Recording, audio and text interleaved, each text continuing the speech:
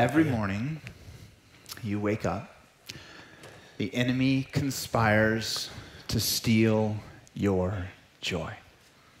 From the baby crying that woke you up, or the dog that barked, to that stiff back, as you are now experiencing, Greg. I am. Or the stiff neck. My wife has been making fun of me that I'm moving like C-3PO. To the stubbed toe on the way to the bathroom. To the scrolling of social media and the immediate comparison game and envy that's happening in your heart. To the scale that tells you the bad news.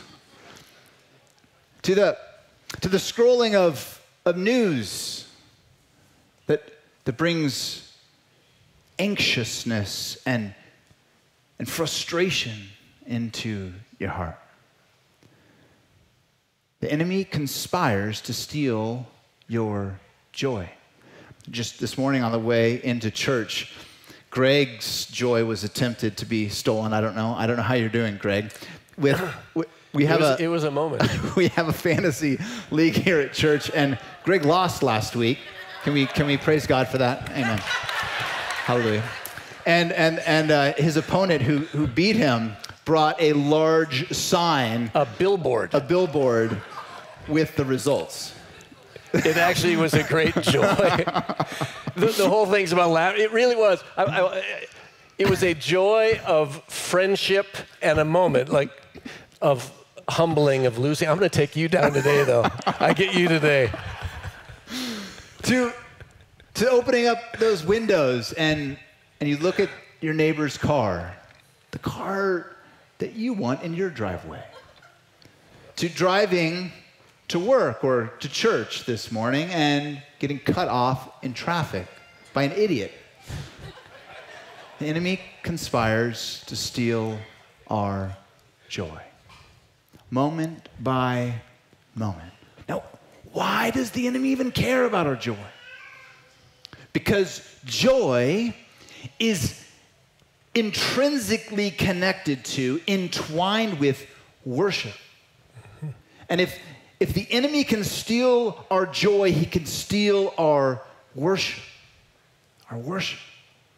You see, God is not a joy stealer. The enemy is a joy stealer. God is a joy fulfiller. God, the true God, is a God who brings joy and wants the joy to bubble up in us, that we would be fulfilled in the overflow of his joy. God is a joy giver. In fact, in the midst of this world with all of its brokenness and all of its darkness, God gives gifts, rays of his glory for us to open. And we get to open those gifts and give thanks to him and worship him. And Solomon is going to take us to a place to say, that's one of the best things. That's one of the most foundational things we have in this world. Consider these words out of chapter 5. Behold, what I have seen to be good and fitting is to eat and drink and find enjoyment in all the toil with which one toils under the sun, the few days of his life that God has given him, for this is his lot. Everyone also to whom God has given wealth and possessions and power, to enjoy them and to accept his lot and rejoice in his toil, this is the gift of God. For he will not much remember the days of his life, because God keeps him occupied with joy in his heart. Someone's saying, the world is broken. The world has darkness, but in the midst of that darkness, in the midst of that brokenness, God sends these rays of glory. And one of the chief things we can do is open those gifts and worship him. So one of the joys of our life you'll hear about, I could put pictures up on the screen if we want. These two grandkids. We have two grandkids. They're 5 and 6 right now. We see them as often as we can. They live in Colorado, so we try to go like every other month, even if it's just for a day, to see the grandkids. I will say this, every time we see them, we load them up with surprises. Deborah wraps each one. And the surprises can be just a blank coloring sheet that we're going to sit down and color together. It could be some kind of gift. It could be a new pillow, whatever it is. Just surprises. And the kids go wild for these surprises. And the joy on their faces, it is a good thing. And then we get to sit with them and play with whatever that surprise is. It's God. God is giving us surprises constantly. Rays of his glory in the feeling of the warm sun shining on our face, in the refreshment of a cool glass of water, or the dip in a cold pool after a hot day, in the soul-stirring rhythms of a song, in the beauty of culture and art. God is giving us gifts for us to worship him. One of the kind of foundational passages of worship is this out of Psalm 34. Oh, taste and see that the Lord is good. Blessed is the person or the man who takes refuge in him. God wants us to taste and see him. That's what worship is. When we are super hot and we take a cold glass of water, we go, ah.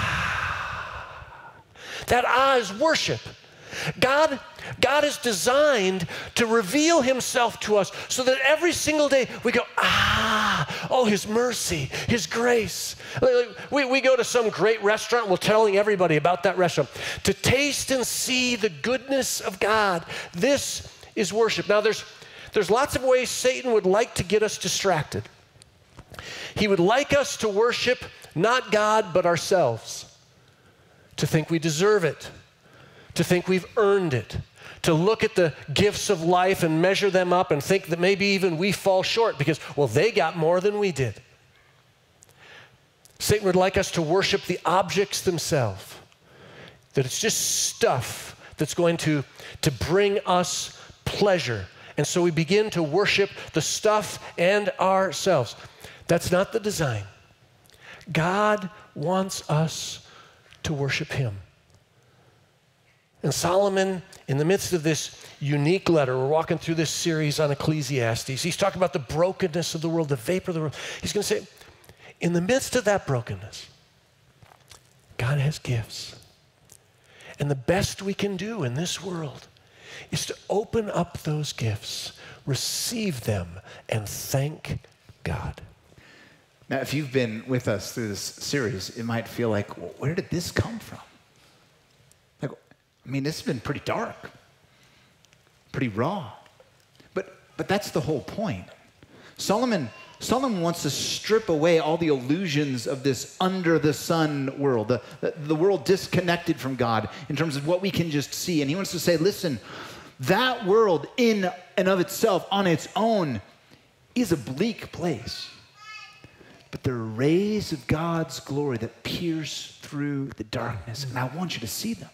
And if you don't have the capacity to respond in joy, be careful. Be wary of where your heart is. Listen to the warning that he turns and offers us at the beginning of chapter 6. There's an evil that I have seen under the sun in this world that we live in, disconnected from God. And it lies heavy on mankind. A man to whom God gives wealth, possessions, and honor, so that he lacks nothing of all he desires. Yet God does not give him the power to enjoy them, but a stranger enjoys them. This is vanity. There's that word, hevel. This is vapor. It is a grievous evil.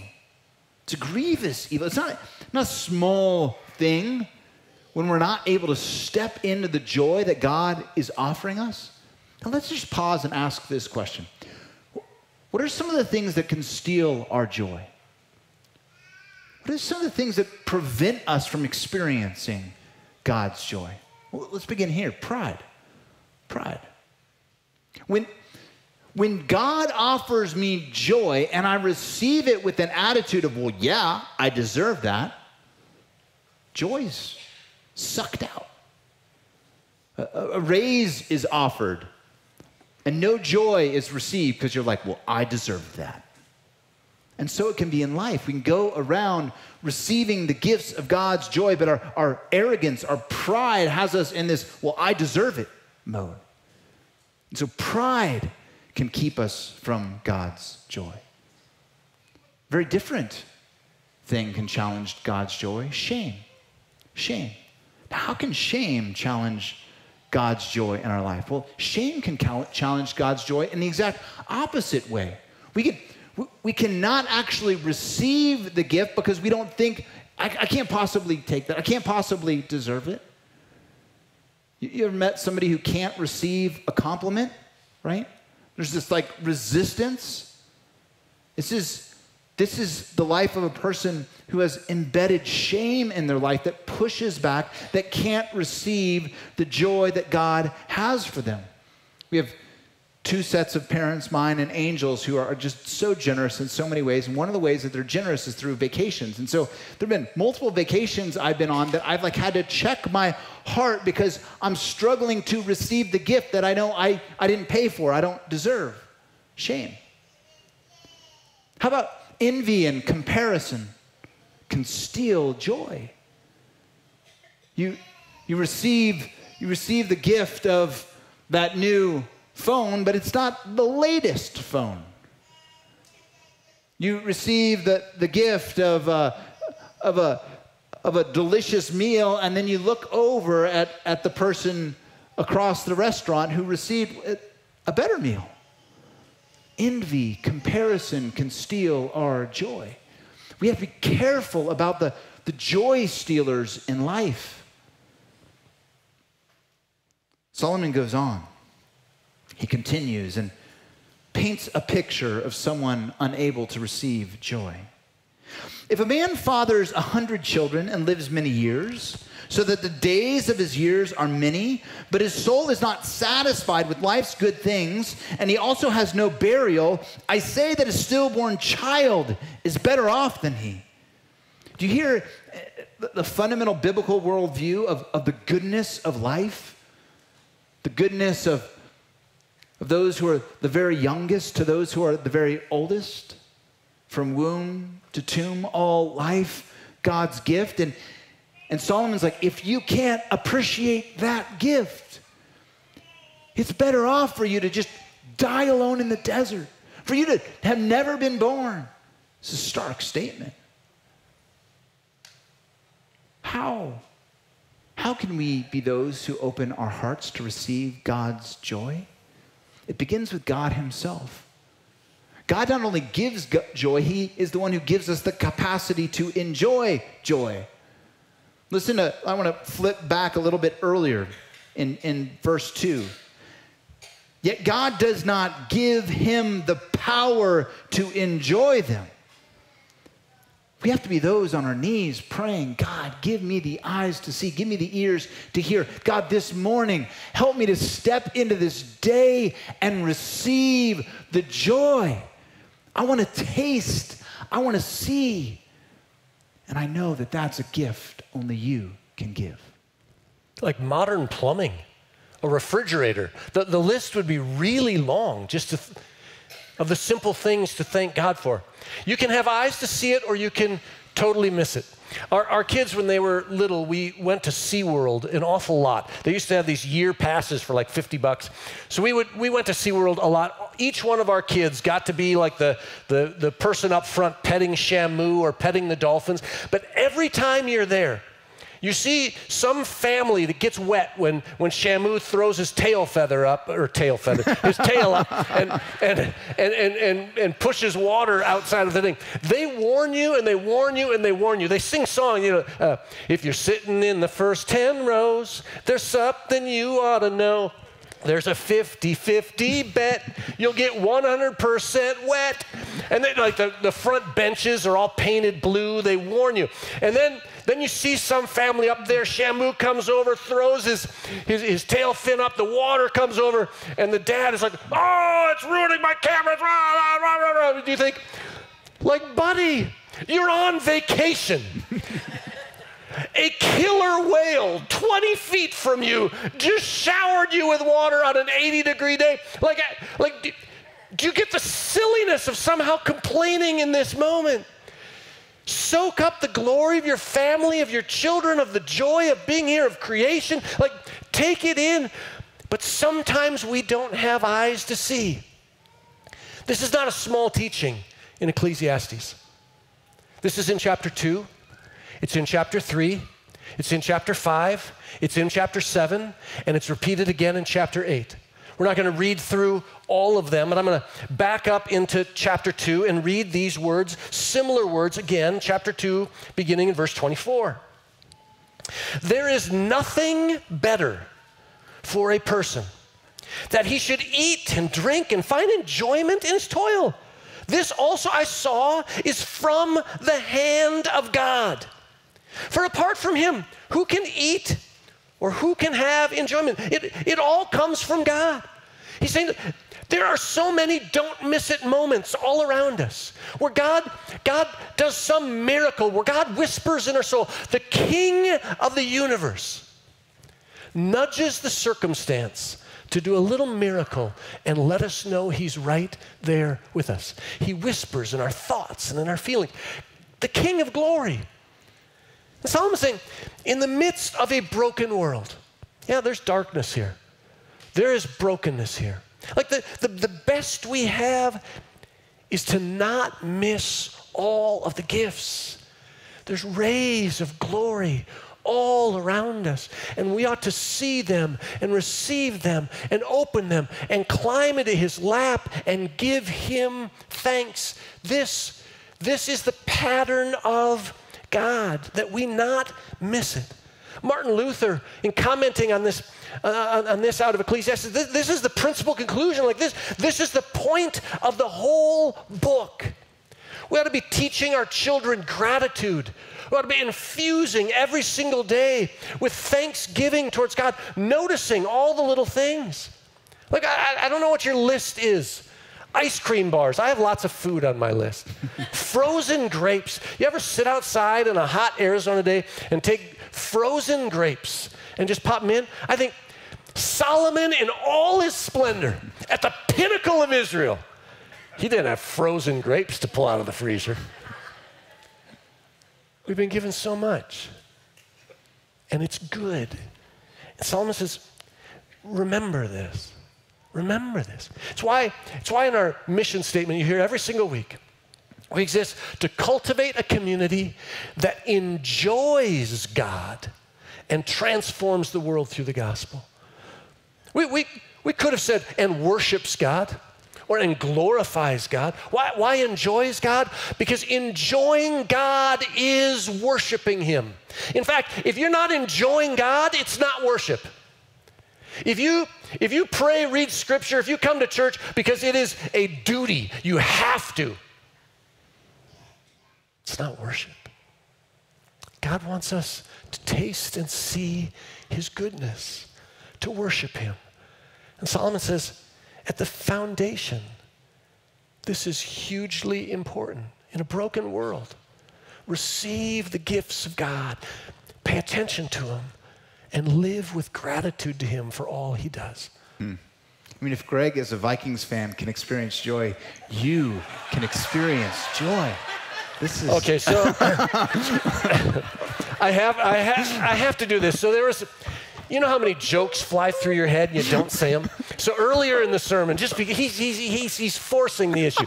Earlier in the sermon, when he was talking about stubbing your toe, you guys heard that? Like if you stub your toe, everything goes bad in the morning. And then he said specifically, if you drive on your way to church and someone stupid cuts you off. Did you hear that? Let it be known that this morning, the driver who was rolling through a stop sign on his way to cut me off was John Michael Beeson. All right, we're there. Okay, right? It's because I saw him. I stopped myself from doing it, but I still wanted to cut him off just to test him. Oh, man, where are we? I don't even know. Yeah. Here's the glory in this. God has made us for joy. He's made every single one of us for joy. Actually, He's implanted, it's part of being an image bearer of the Almighty God. He's placed in our heart this place for joy. Listen to, I'm going to flip forward to chapter 3. I'm going to listen to Solomon continue. What gain has the worker from his toil? I have seen the business that God has given to the children of man to be busy with. He has made everything beautiful in its time. Also, he has put eternity into man's heart, yet so that he cannot find out what God has done from the beginning to the end. God has given us this sense of wonder, of awe, of longing for something more than this under the sun world, than the 9-to-5 world, and the just clocking in your time. Even in the midst of that toil, there's something in all of us, a yearning, a longing for something deep and profound. Not the ephemeral happiness of this world, but a deep and profound joy. I'm reading this book by this atheist social psychologist. It's a great book called The Anxious Generation. I'm just going to plug it. Like parents, every parent ought to read this book, all right? So, aside, he's an atheist. And the last chapter of his book is on the God-shaped hole. And he talks about how in his own heart he has a yearning, a longing for something more. There it is. God has put eternity in your heart. He has made you to long for joy. So I'm a big-time nerd, Tolkien fan, love Lord of the Rings. I know I'm losing a lot of you here, but just stick with me, all right? In the Lord of the Rings, everyone is tempted by the power, the alluring power of the ring at some point in the narrative, except one person, Tom Bombadil. Now, if you don't know that name, it's because Peter Jackson includes like everything except Tom Bombadil in his remake of the story. And it's because this, like, what do you do with this guy? In the darkness and the oppression, in the pull for pride and yearning and envy, there's this dude who's this joyful guy living in the forest and just appreciating life. And it's just kind of this moment in the narrative where the troop, as they're headed toward Mount Mordor, comes across Tom Bombadil, and he gives them honeycomb and cream and freshly baked bread, and he's just this figure who's full of joy. And he at one point he takes hold of the ring, but there's no temptation for him because there's nothing he wants more. His heart is filled up with the joy of his maker. This is how God has created us to be. That we would be so filled with the joy of the Lord that the things of this earth would grow strangely dim, strangely unimportant, as we experience the gifts of his joy for us. Now, it may be, depending on your church experience in life, that you hear this and it sounds strange, almost unchristian. Because there are traditions in Christianity in which if you have a big smile on your face, it must be because you're sinning. The church I became a Christian in had wood bench pews, no cushions, because cushions would be sinful. No decorations, it was all just natural wood, because decorations, art, culture in that way, that takes us too far into the world. You had to sit uncomfortably on a chair that's designed to be uncomfortable. But that's really not truth. In truth, Christians ought to have the most joyful, celebrative gatherings and parties of anyone on earth. They ought to be a people who receive the gifts of God and overflow with thanksgiving to him over and over and over. It's a big deal. So the passage John went to in chapter 3, I'm going to continue the very next verse. You'll recognize the tone of it. I perceived that there is nothing better for them. That's people living in this broken world. I perceive that there's nothing better for them than to be joyful and to do good as long as they live. Also that everyone should eat and drink and take pleasure in all his toil. This is God's gift to man. In arts and in culture and in friendship and in beauty and in food and in sex and in music and in work and sports and in creation, God has given us gifts all around us. And we have to be people who pay attention to those gifts, who recognize them, who receive them, who celebrate them. Ray Stedman talks about this, of people who get caught up simply in the objects or themselves. He says, isn't it strange that the more you run after life, panting after every pleasure, meaning worshiping just the objects, the less you find? It's just a vapor. If you worship self, all the pleasure of the world is just going to be a vapor. It's never going to be really satisfying. If you worship objects, everything's just going to be a vapor. It's just going to be meaningless because it's never really going to satisfy.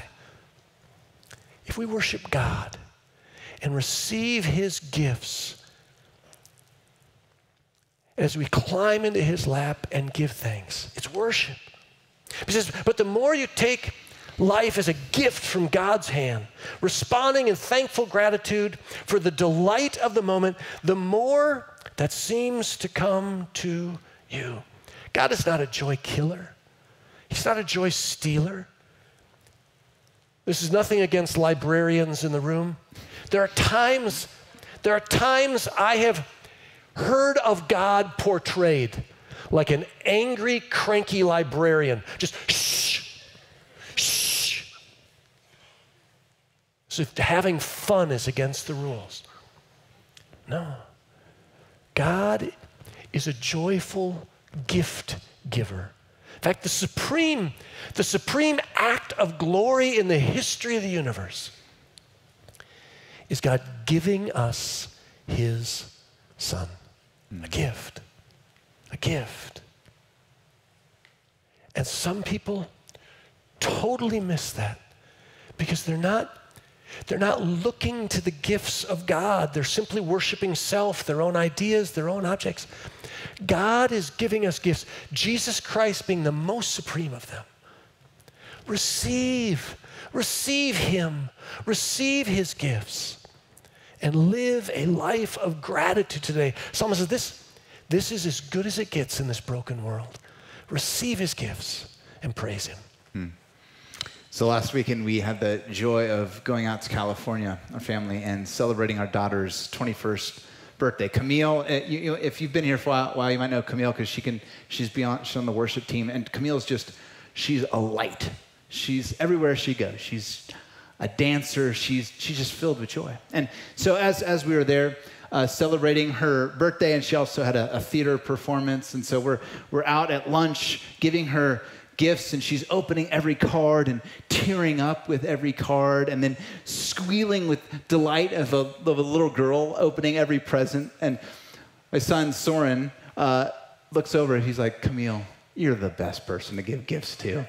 You're the best. And it's true. This is worship. This is how God longs for us to live our days with the enthusiasm and joy that he has made for us. When he calls us to a childlike faith, I think this is part of it. I've come that you may have life abundant, Jesus says. I want you to experience me. Step into my joy. So what do we do? What do we do with this? Let's close with two simple, practical applications. Number one, kill the joy stealers. Kill the joy stealers. Kill those things that come at you and steal your joy. Think of the ways that Greg has already framed this, that we're drawn to worship ourselves. Ask God to kill your own ego, to give you humility, For God to kill in you the envy, the longing for the stuff in this world is an ultimate end. Just think about the way that our world is made. 21st century America is built to steal your joy. It pretends otherwise. But social media, a massive joy stealer. It's been proven. It's a mental health destroyer. Why? Because out there is the highlight reels of other people's lives. Like you've gotten a glimpse of this, right? Like you have the good friends who are married and like they're going through a really hard time, but then on social media, it's his birthday and you think, wow, he's an amazing, no. It steals your joy. You're in Rocky Point enjoying a beach vacation, and then there on social media, there's your friend in Hawaii. All of a sudden, Rocky Point doesn't feel as great. Joy stealer news. Like can I just confess? Like I have this within me to just be drawn, especially every 4 years. You're just pulled in. It's not enough to like watch the debate. I want to hear people talk about the debate and then talk about those who are talking about the debate. And all of a sudden you're just, does that increase my joy? Is anyone's joy increased this week as you watch? I'm sorry. That's all right. All right. Like a joy stealer. And so I have to like create these bumpers in my life. I do my time with the Lord in prayer and in the Word in the morning, and then I have a 30-minute news podcast I listen to, and I try to shut down after that. Amazon, talk about a joy stealer, right? This will make you happy, and it will be delivered tomorrow by noon. No. Oh, if only I had joy stealers. All of them. And we have to be on guard. We have to be killing the joy stealers. We have to be asking God to take away the fleshiness of our flesh, the sinfulness of our sin, to grant us a new heart, new eyes, to transform us who are shameful, proud, envious people into those who are humble, loving, and compassionate, and joyful. It's important to dwell on that a bit. Because in some ways you could summarize this message as go pursue happiness, go pursue joy, go pursue pleasure. Now, if we do that worshiping ourselves, we'll miss the whole point. It'll be meaningless. If we do that worshiping objects and stuff, we'll miss the whole point and it will be meaningless. The only way this really makes sense is if we receive gifts from God, recognizing His goodness, and give thanks to Him. So the principal takeaway number 1 is kill the joy stealers. Number 2, find the rays of God's glory all around us. Open His gifts. Yes, Camille's a great person to give gifts to because she dances with the gifts.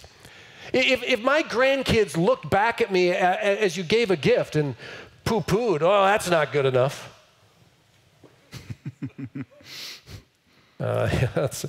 You're not getting a lot more gifts. There's something about receiving that is a part of the giving. Well, God is the greatest gift giver in all history. Mm-hmm. And this morning, while we're unaware, He's given each one of us hundreds of gifts. And He wants us to respond to them. So here's your homework assignment. Perhaps this is the easiest homework assignment we'll ever give. Find at least one thing every single day this week to give thanks for, to receive the splendor of, maybe it's the wonder of the human eye and just all the colors, all the movement, everything that we can see, the wonders of the human ear, the wonders of the universe. Maybe it's the splendor of a frozen grape. I don't know what it is for you. But receive at least one thing every day. And specifically, give thanks to God. Pause. Thank you, God. Thank you, God. Thank you, God. John started the sermon talking about stubbing your toe, doing people comparisons and looking out the window and seeing the nice car over there. What would happen if we started every single day just thinking, Lord, you've given me good friends. Thank you. You've showered me with so many gifts. Thank you. Help me see your gifts today, that I can worship you as the gift giver. We pray together. Can I say one thing before you pray? Absolutely. Can I just say, I think we'd be remiss in saying, we don't want you to miss the best gift of all today. Yeah. For Jesus. God so loved the world, he gave his only son. Joy begins with the gift God gives us in Jesus. And if you haven't received him, then your eyes aren't going to be open. Mm-hmm. So we invite you today. Would today be the day that we receive God's first gift and best gift, Jesus Christ? Amen. Lord, we're humbled because you're better than we can imagine. You're so, so good. And so for your patience and your mercy and your kindness, for your faithfulness, for every moment that you are watching over us and caring for us when we don't even see, for being there in the valley of the shadow of death, when the suffering of this world is intense, and there you are right at our side, carrying us along in your hand. Thank you. Father, for giving us your Son. Jesus, for giving your own life. Thank you. Would you anoint us in your Spirit today?